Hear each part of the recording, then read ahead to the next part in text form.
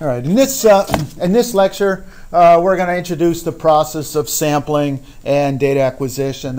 There's one important thing that will come out of here. Okay, there's one important concept in this whole set of slides, and that is definitions. The definitions are going to be our way as engineers to communicate with our customers, to communicate with the judge, to communicate with the world about the performance of our system. Okay, so this goes into your requirements document. Remember, there's a whole section in the requirements document for you to write down the definitions. Because if you say error, I promise you that 50 people in the room can define error in 50 different ways. If you say accuracy, 50 different ways. Resolution, 50 different ways. But you need to communicate with the judge, the customers, the boss, the clients, your coworkers, and so we're going to need a definition for everything. Now, you don't have to subscribe to the Valvano rule unless you're doing the final exam, in which case you shall. Okay. All right. So this is how all these pieces fit in. We're going to measure something. In Lab 9, we're going to measure temperature. In Lab 10, we're going to control speed of the motor. Okay. With the transducer, it gives me an electrical signal. In the context of Lab 9, that electrical signal is a resistor. Okay. The resistor is going to go into a bridge with an instrumentation amp and an analog filter, and we're going to sample it. Okay. That's Lab 9. In Lab 10, the transducer is a tachometer, which gives us a waveform. At the frequency of this wave is 4 times the oscillation, the rotation speed of the motor. We're going to use positive feedback for glorious reasons, and we're going to get out here a square wave, which is 4 times faster than the speed of the motor. We're going to use input capture to measure it. Okay, so that's Lab 10. And then in Lab 10, we're going to then use PWM and a Darlington transducer to get energy to back into the motor. But in Lab 9, we're not changing the temperature in the room. We're just measuring stuff. Okay. This is built into your microcontroller. In other words, we can sample multiple signals, and we're going to have multiple analog filters and multiple amplifiers if we have multiple. But we can have one A to D converter. As a matter of fact, your microcontroller actually has 2 A to D converters. So you know how when you write to a certain port, it will start sampling? Okay. There's actually a second A to D converter. There's an ADC 0 and an ADC 1. And we actually used ADC 1 when we did the MOOC because we could do sampling in the background. So the student was using ADC 0 to do their projects. But we could use ADC 1 to actually sample their samples alongside of them to make sure they were doing it right. So there's 2 ADC samples. They're both 12 bits. All right, so this is when I talk about specifications, definitions. Okay, so they're listed in copious descriptions in the book. Suffice it to say, these are things that you need to know in order to communicate with your customers about whether stuff works. And the key thing here is to look at the subscript. In other words, if X is temperature, then the range is the temperature range, 0 to 40 degrees centigrade. Okay?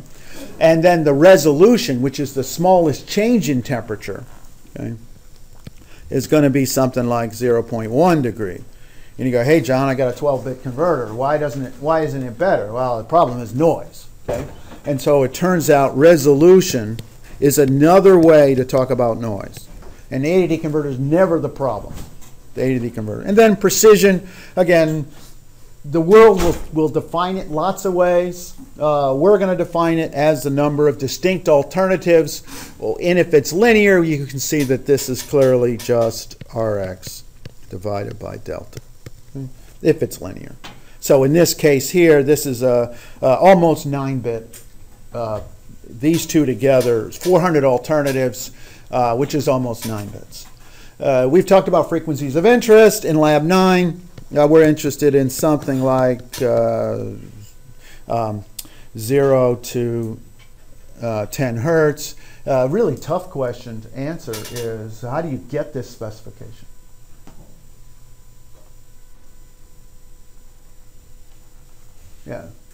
Yeah. There's two ways to get this specification. So here's a problem. Lab 9, you were measuring temperature. Right? That's your problem. Measure temperature. And now you ask the question, what is the frequency response that you need? What is the frequency of interest of the temperature? Well, you know it includes DC, right? I laughed at you last time, right? It shall include DC, because that's the typical signal. But if it only includes DC, then there shall be one temperature for all time. And get along with it. It's 25 degrees, and it will never change throughout eternity. Right? So we need some frequencies in order for it to change. So we can either do it mathematically, or we can do it experimentally. Okay? Right? Mathematically would be, what's the slew rate of the temperature in this room, for instance? How many degrees per second can the temperature in this room change? I can do that math if I were a mechanical engineer. I take the thermal capacitance of this room, multiply it times the rate in which cold air comes into the room, and I can calculate for you the maximum slope of temperature versus time. And then I can use my fancy rule, right, that says, what's the derivative of cosine? What's the derivative of cosine? No. Don't forget the omega. Well, the omega is the important part. What happens to the omega? It comes out. Okay, so the derivative of a cosine is the frequency times the sine. Okay, so it turns out I can relate this slew rate here to be the f is approximately equal to the dv dt. Approximately. Omega, actually, 2 pi f. It's approximately equal. So I can relate the slew rate of my signal to the frequency component of that wave. Now, obviously, you know that to get a straight line, we're going to need more frequencies. But that's at least an order of magnitude. And that's where that 10 hertz came from. It said, well, you know, I can probably get a half a degree, and I can probably get a half a degree per minute, whatever, and then I can calculate the frequencies required to do that. The other is to measure it. And it's sort of circular, by the way. So it's to build it and then design it. Because if I were to build my thermometer, what could I do? Right? If I had this all built, and I were to look at that signal in the frequency domain, right, what would I see? Okay. Well, remember the units? Remember the spectrum analyzer gives me what versus what? Amplitude. Let me try an easier one for you to feel that. Let's say I were to sample the phrase "Hello World," right?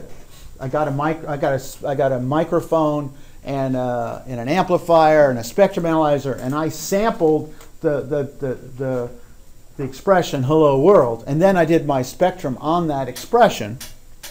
I might see something like this. Okay, well, actually, it's not going to be that pretty. It's going to be a lot more ugly. And then I were to look at my minus 72 dB. And now, can you tell me? And I see something really big here at 80 megahertz. I see something at 80 megahertz. I see something really large. I see something really large at 22 kilohertz. And let me. Okay, I don't know what kind of lights these are. Yeah, fluorescent. See those fluorescent lights up there? 22 kilohertz coming out there like a bandit. See 22 kilohertz in your signal? It's not signal. It's fluorescent lights. Okay. So I'm going to see a big 60 hertz waveform, by the way. But accounting for all the noises that I expect to see, can I tell what my frequencies of interest are? You see it? And assuming there is no noise, my frequencies of interest are right here to right there. Okay? F min to F max. All right. Noise is a big deal to Valvano and should be a big deal to anybody who's an ADD converter. There's a couple of parameters that incorporate both noise and calibration. And they, to get it right on the test, yes, but to get it right in life, realize it's harder to measure the same thing for 12 months in a row than it is to measure the same thing 12 seconds in a row. Okay? So you got to be careful when you collect multiple data points on the multiple measurements on a constant input. It's a measure of noise. Okay? And we're going to calculate the standard deviation, and if we do repeated measurements under exactly the same conditions, we're going to call that something different than if we do it under different conditions. Different operators, different machines, different transducers, different days. Somehow this is much harder. Okay? But we're going to do them both just to make sure we understand what we're doing. Now we're going to talk about some software, because what's the purpose of a data acquisition machine? To affect good in the world, right? I want to detect something. Is there a burglar? Is the motor spinning too fast? Is the temperature too hot? I want to embed a lot of decision making in my software to come up with a rule, a condition, a thought. Okay? And now we have a much harder problem, and that is, are you thinking correctly? Did your robot actually hit the wall? Yes or no? Okay? So often when we talk about a machine, it's doing something that has value. And then now we want to define that value in some way that is obvious to the humans, okay? Like events. And so a true positive is if I hit the wall and the machine says you hit the wall, that's a true positive. A false positive, it says, I hit the wall. But you didn't, right? Or worse, you know, the baby dies and the alarm doesn't go off, right? False negatives kill people. False positives make people hate your machine, okay? They do. There's also sometimes there is something called a true negative, like those worried people. They look out the back door and say, oh, I'm not being robbed, okay? Or I'm still alive, right? I look down and I'm breathing. True negative, right? Not dead. I know I'm not dead, you know. Sometimes true negatives mean something and sometimes they don't. But this is a lawyer thing, and that is what's the cost of false positives and false negatives are both bad, okay? But some lawyer has to come up with a cost. How many babies will I let die? No, they're doing it. Don't kid yourself. How many, the speed limit. Why is the speed limit 70 on the turnpike? Because they don't care if you die, right? If you wanted to minimize death, you would drive at 55, stay alive, you know. But I lived old enough. Some of you probably not old enough to remember the time when the government said nobody shall die on the highway anymore. And we had to drive at 55 everywhere. And it was awful. People hated it. Big traffic jams. And so we said, we went to our senators and our president. We said, let us die. If I have to sit in traffic one more day, I'm going to kill myself. So we might as well. The point is, these parameters are always numbers to somebody. Now, to you, let me encourage you to be human. Okay? Just 101. Please be human. Don't be callous about life. Okay?